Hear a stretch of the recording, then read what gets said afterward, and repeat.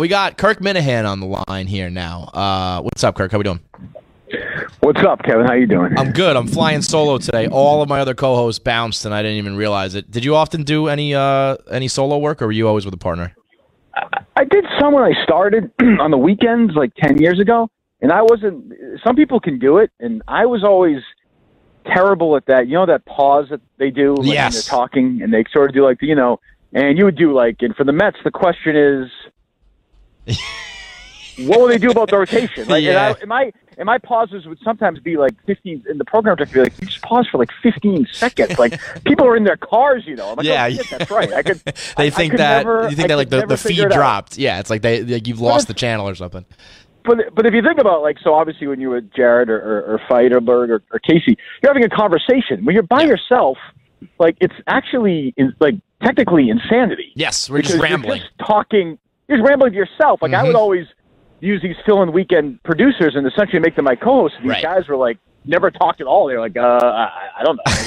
To answer a long way of your answering, I was terrible, awful, terrible at it. Absolutely terrible. I feel like that's also why people like Francesa and I guess Cowherd and the guys who do it have the arrogance persona, because it's it's just a one-man opinion. There's never anybody to check them. There's never anyone to prove them wrong. It's just I'm going to say whatever I want, even if it's wrong. It doesn't fucking matter because I'm the only one here. Yeah, there's a skill, and I guess they're not my favorite talk show hosts, but even the guy like Rome, who I don't know much use for, just kind of does it, I guess, right? And just rambles on and on. It is, I don't know if it's the best skill, but it's a skill, that's for certain. I think it's got to be kind of lonely too. You feel lonely in there? Are you okay? Are you enjoying it? Would you like to do it once every 2 weeks? I was thinking that. I do think because I do take I'm a more of a radio nerd, and I do take it a little more seriously than I think some of the other hosts here. I'd like to challenge myself and try to do it in a way that's not just the ramblings of a crazy person. I'd like to see if I could do a engaging show solo. So maybe every now and then. I'm using my man Zah here, like you said, as my co-host for today. But overall, I think it's better to converse and conversate. But so that's why I wanted to have you on, because we got some more Minihane drama to talk about. We got another case on our hands here. We do. Before we get to that, though, if you were going to ask me what I was doing when you called, you checked in. This is so pretentious. I'm almost embarrassed to say this. I was actually working on my novel. Oh, yes, yeah. What's the what? Is it the Kirk Minihane story? No. It's something kind of different. But I was actually sort of outlining and working on a character biography, and I'm like, what a fucking if anybody walked in to be I can't think of a more humiliating thing than somebody walking in and catching me doing that. Honestly, what? Can you give me a tease or a taste of what we're doing here? What is the outline of the personality? It's set in the early '80s music scene. Ooh, so you're going full departure from everything here. This is just completely interesting. I'll even say this: I will not tell you this. I actually have a pen name too. I actually have a fucking. I know it's bad. Now that is the most pretentious thing I've ever heard, because you have to sit around and think of something that's creative but cool, but no one's gonna know all this bullshit that matters to you, and no one else gives a fuck. Nobody. No, this book will never be. First of all, never be finished. No one will ever read it. And I'm going to say in total in the last month, 10 hours think about this pen name. Way more than the actual book itself. I love it. It's fucking. This book will blow up once you're dead. That's how these things work. You're gonna write a shitty book that nobody cares, and as soon as you're dead, then everyone will buy it. Yeah. Kirk Minihane, the novelist. Unbelievable. All right, the latest drama. You catch me up to speed, because I know very little about the other dude who's at the center of this, although I do know, he seems like kind of an asshole, I guess. I know you've had some talks with Dave. I know that you tweeted last night, my days at Barstool are basically over, so I feel I don't know if that's changed in the last 12, 18 hours, whatever. Do you still think you're going to be here? The whole nine, fill us in on the latest Minifan drama. Well, I don't know. So I actually reached out to you because you know Dave way more than I do. So this happened with this guy Albright, who hates Barstool, whatever, and made a bunch of claims in the past, that he did this, he did that in the military. He did serve in the military. He claimed he had 3 different tours. He served in Afghanistan. He had a whole bunch of other things. He said he played college football at the University of Arkansas. Nobody could prove that. He said that he his dad played in the PGA Tour. He couldn't prove that. He was a boxing champion in the Army. That couldn't be proven. Harvard Law School couldn't be proven. So our guys started digging. Well, our guys started digging, and I have people, who do this, and they started digging in and thought that some things were inconsistent. My producer, Steve Robinson, started digging as well, and without making it public, we didn't do that. He sent Albright a bunch of questions to see if it was, is this up to speed? Albright flipped out. He is crazy. I mean, he fucking hates us, hates Barstool, whatever. Posted those first couple of questions on Twitter, and then it was off to the races. And then, again, Steve, I thought, to his credit, was actually about as cautious as you could be. Did not publish it, put it in draft on the blogs, did not publish it, sent it over to Mikey and the K Marco and all that stuff, and we were just waiting. In fact, we were waiting for this guy to give his answers. We weren't going to talk about it, and if this guy had said, hey, it checks out, we would have said, okay, it checks out. Now, so wait, that's my question. Go ahead. When he saves a draft, what's the goal here? Just like Ben Albright or whatever his name is an asshole? Is it just like we're exposing a fraud, is there? Here's the thing, Kevin. So he, he questioned Barstool's character, questioned their morals. Okay. We'd go at people on Twitter and say, "Oh, you think I'm full?" Because other people made these claims. You think I'm full? Go check it out. Go do it. Find out. So they did that. Okay. So he kind of issued this challenge in a way, maybe not directly, but indirectly, and they went and did it. Okay. Yeah. So they went and did it, and we didn't do anything. We were waiting, and so he comes out, and Chaps is all pissed off about it. Toward Steve and toward the show. And Portnoy is texting me being like, what the fuck's going on with Robinson? So I called Portnoy. We had the conversation. And he's like, I want to fire this guy. And I'm like, well, I think that's a mistake. I think, and he said, this is worse than the Francis situation. And I said, I don't agree. Francis, and by the way, I don't think Francis should have been fired. Right. I said that on my show. I had him on. So I don't think he should have been fired, but we'll play that game out. The argument was that Francis did this thing about this girl when the day she died, da-da-da. I said, this is the opposite of that. Francis posted, we did just the opposite. We waited. We're waiting for comment from him. We didn't post anything. You're mad. You want to fire Steve over something that technically doesn't exist because it hasn't been made public. Mm-hmm. His argument was when you get into battle with a guy like that, it's going to make everything public. It's already public. Mm-hmm. So he was pissed. I don't know. That was at 3:00 yesterday. I haven't heard from him since. I know he's got stuff going on. And your episode went up, right? It's up. Yeah. We talked about the whole thing. Yeah. So, I mean, I asked you, I don't know if this is the kind of thing where Dave is pissed off and is going to freak out tomorrow and fire Steve. And I don't know if it's the kind of thing where it happened and after a couple hours, he's like, oh shit, maybe, not oh shit, but I overreacted and whatever. I don't know. I legitimately don't know. I mean, I think the X factor here is that we're talking military, we're talking troops. That gets very touchy, Absolutely. Gets people riled up. It's not like he's lying. If it was just like I played football thing, whatever. I think when, and I certainly think the way Chaps reacted and responded, it makes it sound like, it's more of a accusation, let's say. I think that's fair too. And sorry, no, but I talked to Chaps, and I was surprised talking to him because, as I said to him yesterday, I could tell the minute I called. I said, Dave, let me call Chaps. He gave me his number. I called him. I was like, this guy doesn't want to fucking talk to me. He's pissed at me. But that's that happens to me every day. So I'm talking to him, and he's like, I don't care if he exaggerated his military record or not. Not really. He's like, I don't think it's your job to find that out. So I was surprised to hear that, but I thought it was an interesting perspective. And so it was interesting to me. That's what I had said to you over text is I don't think I knew, and I don't think Dave knew that you kind of do this. This is what you're interested in, basically, doing a little bit more of investigative journalism, let's call it. If you think about Barstool, that's not what we do. We just kind of react to stories. The Deadspins of the world are the ones who are always digging and lurking and trying to gotcha with this and that. And I didn't expect that because I didn't know that you do that sort of thing.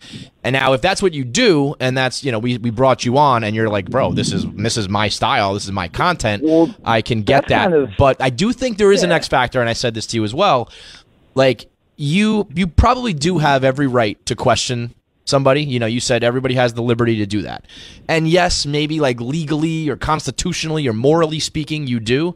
But I think with Barstool, when we do have this reputation with people like him, and now we give him the ammo, whether he's right or wrong, he can frame this in a way now that just makes us look bad. And all for what? What's the real benefit here if we show that Ben Albright is a fucking liar about his college? Right. It's just who cares, Well, that's right. And that's Dave's point yesterday, and I suppose I agree with that. But I look at it, and, like you said, I sort of a history of doing this. There's a writer, Kevin Cullen, at the Boston Globe. You guys can look it up. You can Google that.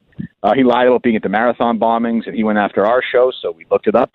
And my thing is, as I said today in the podcast, like, I don't think Dave was aware of that when I came in, and I don't think I was quite aware that Dave wasn't going to be into that aspect of it when I came in. So I think we both didn't really know the situation. But like, I don't think, like, as much as, you know, I'm glad that Dave brought me in, I'm enjoying it. Like, I don't think Dave even really knew what I did. He just was like, okay, you seem to have a following, bring him in. Like, which is okay. But I think, you know, I think if that's something that is not cool with him, like, that's something that we can discuss and further on down the line and see where it's at. But I was surprised that the reaction to something that didn't actually happen yet. Yeah. But I guess that's it did though. As soon as that guy tweeted it did. Now, correct. And now in a way you almost gave him.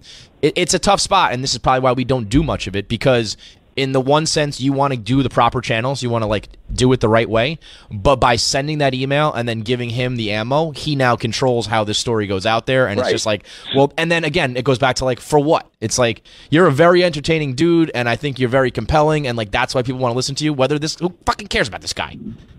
Yeah, but yes, I guess, but that's sort of not the way we've done it in the past. But I mean, that's what Dave said, and that's what Chaps said. That's what, I mean, so from your end, I get it, but I also get like, it's not a traditional journalistic play. So the idea that, hey, we have to reach out to this guy first and check in, well, he's immediately going to tweet this out and send it. Totally. Your point is, it doesn't. And as I said today in the podcast, truth doesn't even matter. Right. Like, everything, perception becomes reality. Yep. Yeah. But I'd also say, you know, like, we also used to never really talk military issues at all, and then ZBT comes along, and that's what they do. And on a lighter note, we were never a golf company until Foreplay came along. So like, if the news side of this, and you're going to do like the investigative side, I don't see why that should necessarily be a problem. I mean, maybe a problem in the sense that like the early going is going to be fucked up because people are not going to take it serious, or they're going to try to spin it.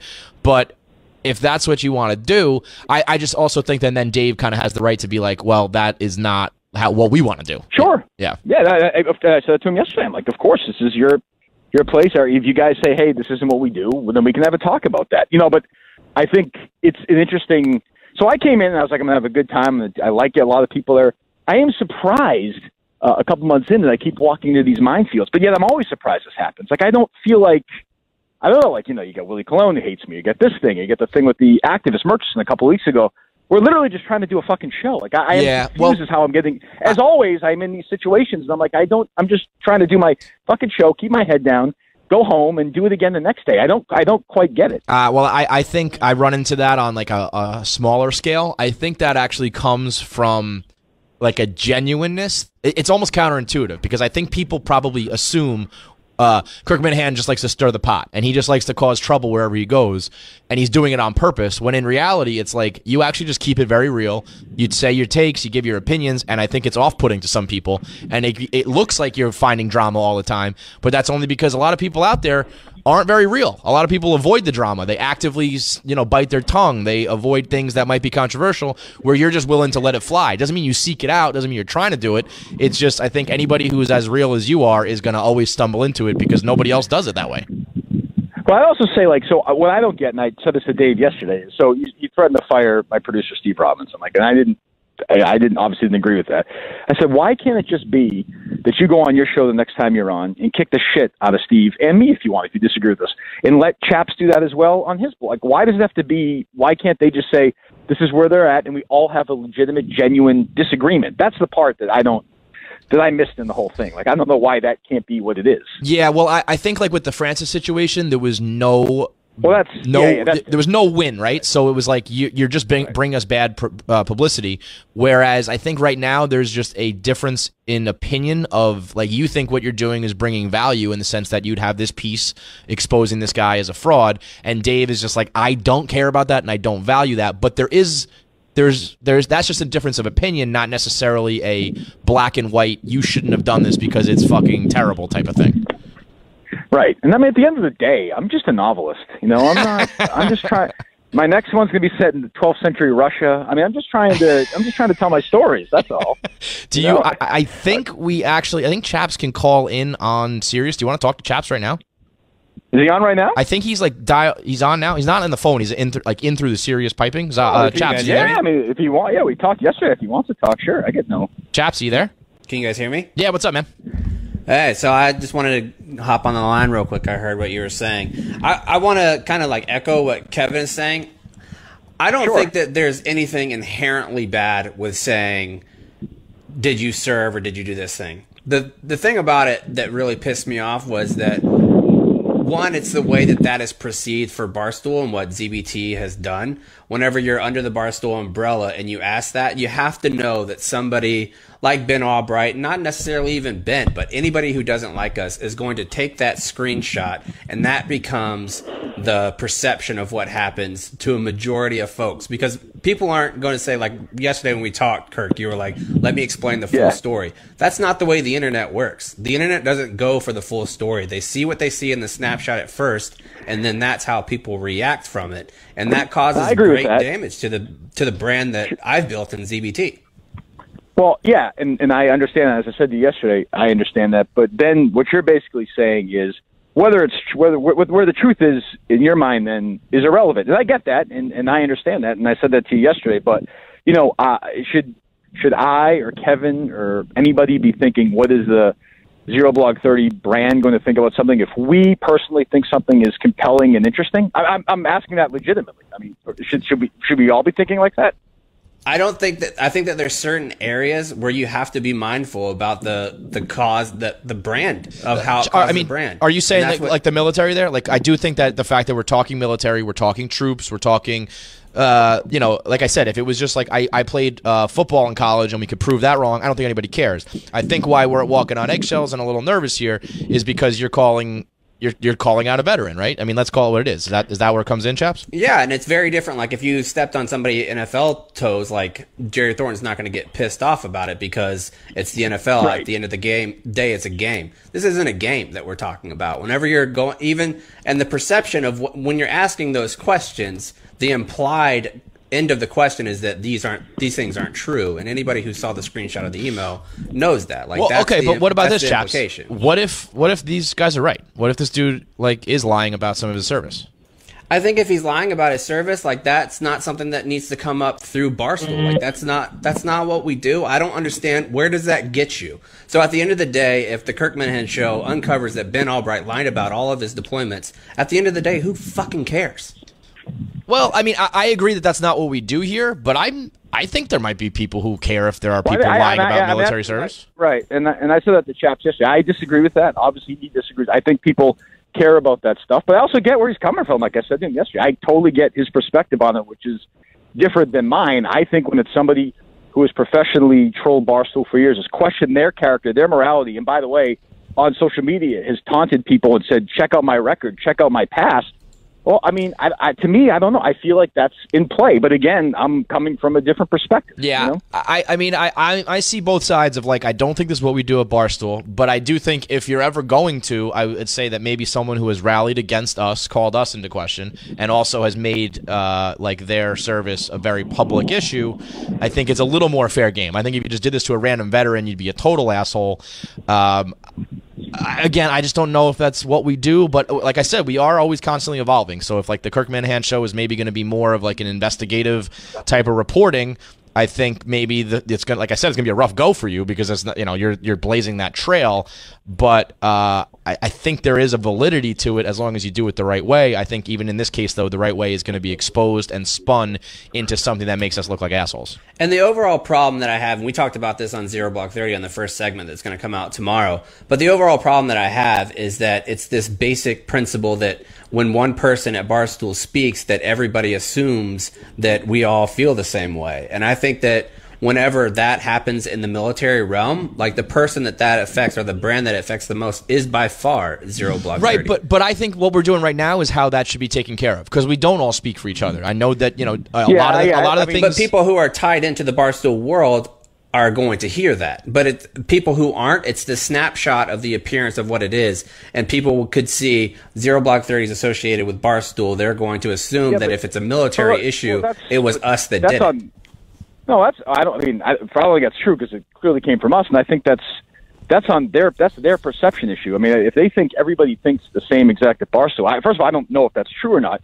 And secondly, things happen like yesterday. You went on social media pretty early and kind of got it going. You were angry. You went at our show like that, and we're doing this right now. That's all perfectly fine to me. Like, it shows there's disagreement, but there can also be conversations about it. I actually I think this is like the best thing in the world for content. I think Chaps should be able to be like, fuck the Minihane show, and you should be able to say like, I want to. I don't mind that. Yeah, I think this is actually I don't mind that at all. Great in a way. Like, as long as nobody ends up. I want to say something else too about the whole Albright thing, because people are saying that I'm like an Albright defender. I don't give a fuck about that dude in reality. People who it has nothing to do with that. It's the perception of the military and how we cover the military at Barstool that's important to me. That's the only thing. That's the only issue I have, is the perception about ZBT that we would support that, and like asking a veteran for or having the tinge of saying that what you're saying about your service isn't true. That's not who we are.